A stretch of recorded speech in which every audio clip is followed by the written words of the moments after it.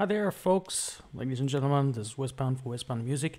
I thought I'd do something a little different today, which is kind of a short glance over the George Duke Soul Treasures library by Native Instruments, just a little brief intro. And then it's another part, which is a songwriting workshop. Actually used this library to get out of a kind of a writer's block and use some of the ideas provided in this library to get me there. So let's take a brief look here at this library really quick. You're not going to believe this. This is actually recorded in the studio of none other than the great and unfortunately late George Duke, a giant in jazz, an iconic pianist, composer, producer, avid performer. He's a leader. He has a catalog of his own recordings. I'm going to put some links in the description below so you get an idea. He's a giant in music history, let's put it that way. So, okay, let's briefly look at this library here, which is a number of array of phrases that he recorded along with his longtime audio engineer, Eric Zobler. And here's a quick start guide, which gives you a little bit of intro for the most important key switches and mouse and functions here. And the idea is that if you press a key, even if you don't play an instrument, you get to have all these wonderful phrases on the press at the press of one key only. So if I press a key here, which is C3, it runs through these slices that you can see here. Let me check whether we can see that. Yeah, we see that. Okay. It's kind of a lot to monitor here. So it runs through these slices, and then if I press any of the left red keys here, it runs them through different effects chain, or through the effects chain with different configurations. And you can see them here in this left segment where it says effects chain. And then watch this little drop down menu as I press the key switches. Chorus and cab, cabinet and rotator, rotation, like a Leslie. That's the Leslie. Rotator and flange, cabinet and flange, flanger, and so on and so forth. And then also if I press any of the green keys, we go from the root key of F2, which you see here in the middle section where it says tuning, it goes down a few steps. Like for example, we start on F2 again. So this C is much better. Or in this case, this is G, root key G. So you get to run the gamut of functional harmonies, I think is what it's called. Any of the positions in the tonal center, you get to have them by the press of one key. So actually you get to be a full pianist. You get to be George Duke in a manner of speaking with just using two fingers and a piece of software provided by Native Instruments. What else we got here? Volume, you get to adjust the volume of each of these slices different individually if you needed to. For example, if you wanted to have some parts stand out more pronounced, then you could have those at 100% and the other ones just drag them down a notch here. Or with the Alt key, it does it for all together. See, if I press the Alt key. Then attack, you get to adjust the attack for each of these slices. Stretch, I haven't looked into that, I would have to check it out, but we're not going too deeply into that. What else we got? Oh yeah, with the mod wheel, I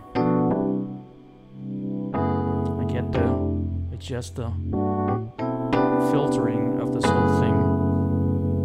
So let's sample some of those phrases. This one here is called Mellow, which is kind of a regular pop-ish, R&B-ish pop track, but there's plenty more. I marked some with these favorite asterisk. Yeah,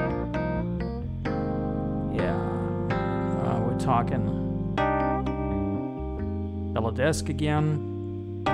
What else? Oh yeah, all right. Let's hear it, George. Grand piano.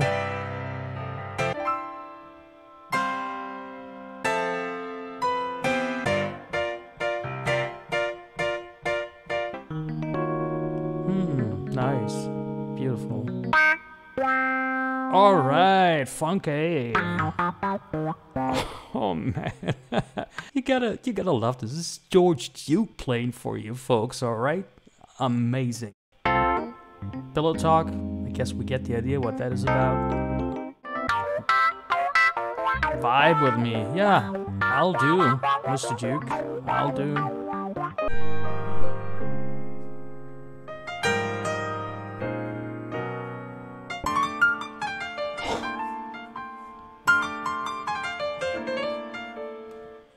And you get to use all these phrases for your own composition. If you have a license, then you actually can use them. Isn't that great? You get to have George Duke sit in with your project. I mean, how great can it get? I can't think of anything better. So, okay, but since we're all grown, mature composer artists, we want to know what's going on here.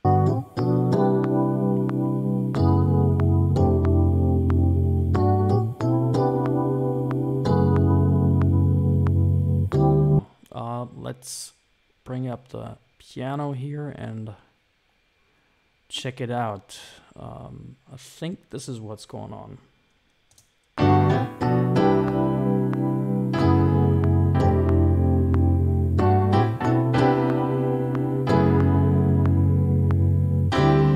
I think I got the chords right. So this is G major 7, A minor 7, B natural minor 7, C major 7, and then E over F sharp or G flat, and then C over F major over F. So of course we need different parts to it. So this, let's consider this the chorus, or the main part, the main theme, or A part if we talk in jazz terminology, and then the B part or the verse. I came up with this here. This.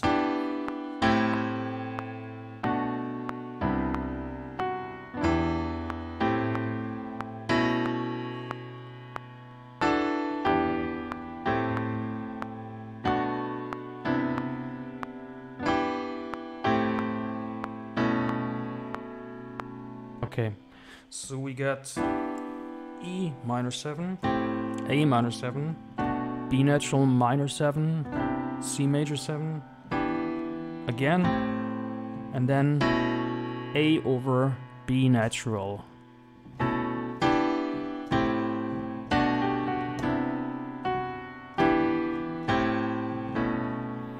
Okay, so that's the verse part.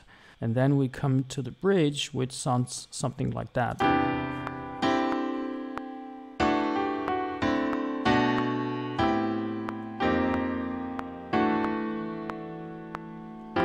So C major 7, C over D, then D over E with that little melody, D over E, C over D, B natural minor 7, A minor 7, and then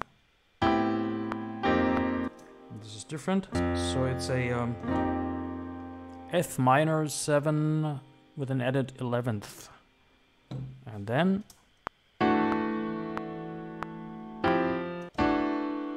D over E again, and C over F.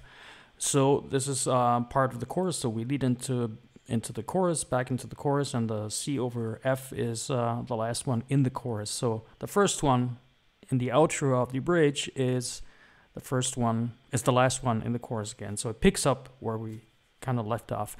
So I think the important bit here is, at least that's what I'm following, is you want to have a little bit of repetition in order to identify the parts of the song, but not keeping it, the same all over again. Now, I think the phrase that stuck with me was expressed by Quincy Jones at some point in an interview. You want to charm the listener's ears in order to keep their focus and attention. I took stock of that and try to bring in little variations here and there, which is why we went to the F minor 11th instead of, the same chord all over.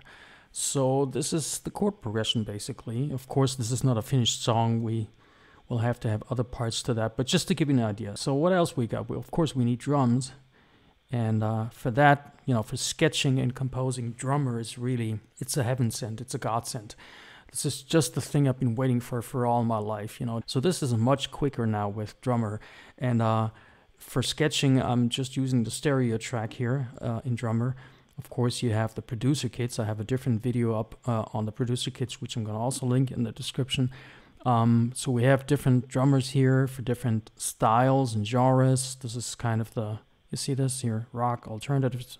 I went with Songwriter here because we have kind of a popish groove track. There's R&B, electronic, hip-hop, percussion, and so on. Percussion is kind of Latin informed. So this one here worked well for me, Darcy Pop Songwriter. Then on the left side here, I have the Sunset kit, which is the kit that I'm using. That's the drum kit, and of course we get to have different parts of the kit, different, you know, get to change around and use some other instruments. And I think I meant to kind of tuned up the cymbals to make them sound a little bit more fresh and you know, interesting. So there's that. Of course, for the finished production, what you want to use is the producer kits here at the very bottom. But the producer kits basically let you create a summing stack with individual tracks for each of the kit parts, like for the bass drum, for the snare, for the hi-hats, and so on. And this is what you want, specified drum mix. All right, so let's listen back to that and see whether it works together with the chord progression.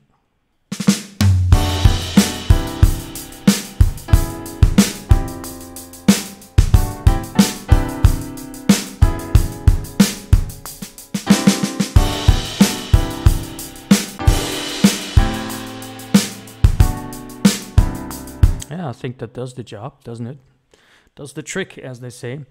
And of course we need a bass, and I chose just the regular fretless bass here, which is also a stock instrument or stock preset, pre-installed with Logic. And I really like this bass because of its natural sound. It really comes very close to a real bass player.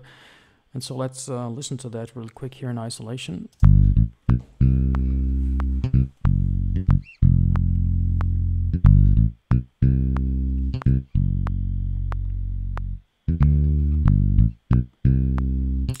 I think you can hear the articulations, you know, the short stops. It's almost like a slapped sound. Really expressive. And if you hit it harder, like for example, like that, you get to have this little bend or slide. And you also hear the fret noises and I mean the string noises from, you know, gliding across the fretboard and this and that. So I think it really sounds very close to a real musician. And that's what I always go for. I want to, you know, for this kind of genre, I want it, or actually any kind of genre, I want it to sound like real musicians playing together. And so this one comes close. I hope. I mean, you can of course rip me apart in the comments if you think I'm babbling and messing it up here. And one more important thing is the fretless bass is the groove track. So what's the groove track? The groove track for any MIDI track is basically the rhythmic center, which kind of sets the pace for all the other instruments that then follow along. And why not the drums? Well, usually, okay, the drum would be like the main focal rhythmic center. However, in setting the groove, the bass for the groove track, you get to have the drums follow the bass. And what I think I hear is more musical sounding fills, because Drummer basically has an AI, artificial intelligence, built into it, which kind of analyzes the parts and the project, and then, you know, whenever the parts change, like in the arrangement, as I said earlier, it kind of creates fills and stuff like that, and you get to control that with these dials here, you know, how many fills and whether they should be swung or not, 18th note feel, 16th notes feel, and so on and so forth. Push, pull, ghost notes, whether the hi-hat is going to be busy or not, closed or open, things of that nature. Okay, let's listen to this together real quick here.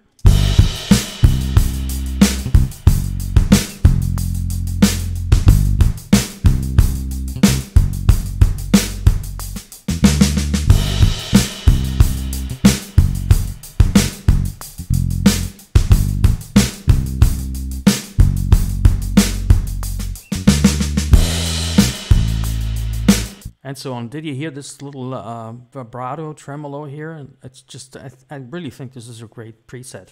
So, okay. All right, all three together without my babbling, just, just music, a couple of tracks. We heard the chorus already. Let's go to the bridge and see how that sounds.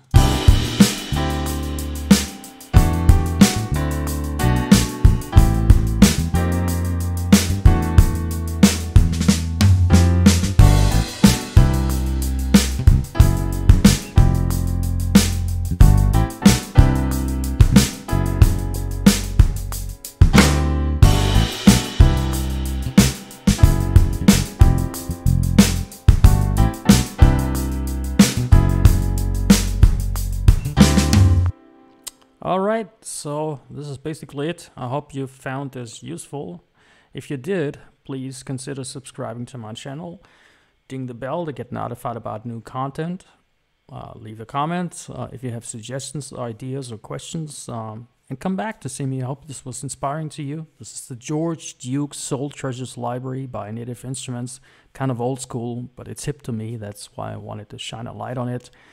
And hope you like it too. And if you did, please check out their website, go there, purchase the package, and come back and see you again. Bye-bye. This is Westbound for Westbound Music.